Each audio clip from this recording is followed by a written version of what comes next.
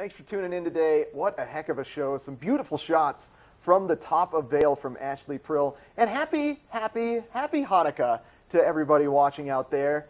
It's been a great day. First day of Hanukkah. It has been a great day. I also want to wish a happy birthday to one of my good friends in Utah, Skylar. Happy birthday. Hey, rock on, Skylar. Thanks for tuning in. And make sure to tune in tomorrow. We've got Colorado Gives Day coming on. Tomorrow is the official Colorado Gives Day, so get onto that website and donate to your favorite Colorado charity.